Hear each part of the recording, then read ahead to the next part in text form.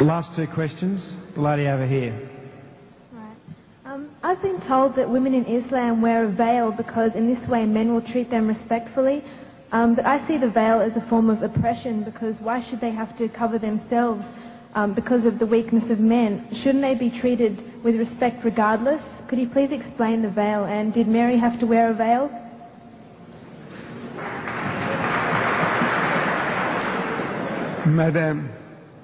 Madam, your Bible says, your holy Bible says, Paul is telling you that the woman must cover her head, that the woman who doesn't cover, shave off her hair.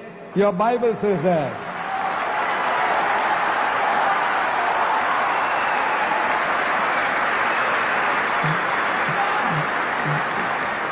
The woman who bares her hair says, shave them off.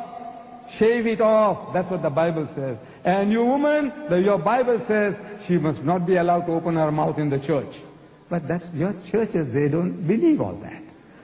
And your people don't believe in that. So you are inviting trouble. Because of this, in America, in New York, no woman is safe after dark. No woman is safe. In France, during daytime, women have been raped in the street, and people just walk by, looking the fun. Say, or maybe they're enjoying themselves. Woman is being raped.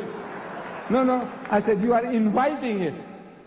Look, this modesty, the nuns, the nuns, Roman Catholic Church. Nobody gives them a second look. If Mary, the mother of Jesus, came along, you won't give her a second look. But my dear sisters, those women on your Gold Coast at Scarborough and all that with bikinis and tangas and G-strings, look.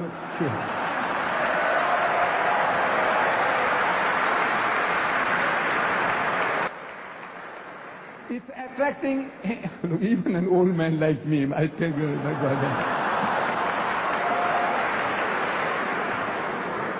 If I went there, I tell you, I'll be burning inside. I'm telling you, look, this is the nature of man. God made us like that. The thing that allures man more than anything on earthly existence is woman. Do you know that? I don't know you. The Quran says. زُيِّنَ لِلنَّاسِ حُبُّ الشَّهْوَاتِ مِنَ النِّسَاءِ. Fear in the sight of men is the love of things they covet. Number one, مِنَ النِّسَاءِ, women. وَالْبَنِينَ, then sons. I've got 11 sons. I can make my own football team. It makes me feel proud. I've got 11 sons, my own football team, my own cricket team. وَالْبَنِينَ. And number three, وَالْقَنَاطِرِ الْمُقَنْطَرَةِ مِنَ الذَّهَبِ وَالْفِضَّةِ, and hoarded heaps of gold and silver, and wealthy land, and horses branded for excellence, and all this. This is the list that is given in the Quran. Number one, women.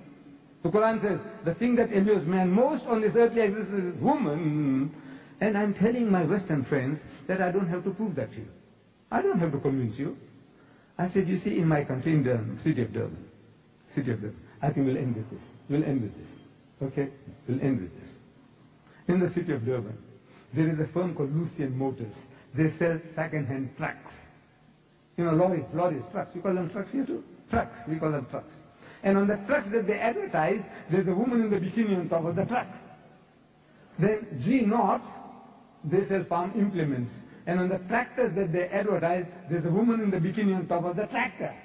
I'm asking these Westerners, I said, what has a woman in the bikini got to do with a second-hand truck or with a tractor? Except the man. You see, the woman is being dangled, so you read the AdWords. And BMW, I don't know, you have BMWs here. It's a motor car supposed to be a little better than the Mercedes-Benz. I'm not in a market for it. You see, I started with the Volkswagen Beetle. I did 120,000 miles, and I had to change for another Beetle, and another Beetle, and another Beetle. Then they stopped making the Beetles. The Volkswagen Beetle. They started the Golf. So I had to buy Golf number 1, Golf number 2. I'm still not in the market for a BMW. But I am forced to read this advert. In my newspaper, I see a BMW motor car. And with a woman in the skimpiest of bikini, what you call the tanga, the G-string. She's standing in front of the motor car. and it's written at the bottom, test drive her now.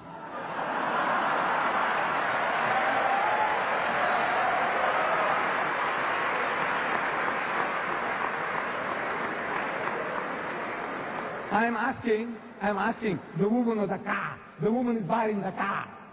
And her is underlined. Test drive her now.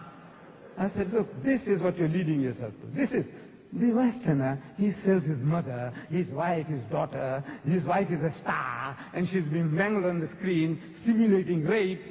And they enjoy it.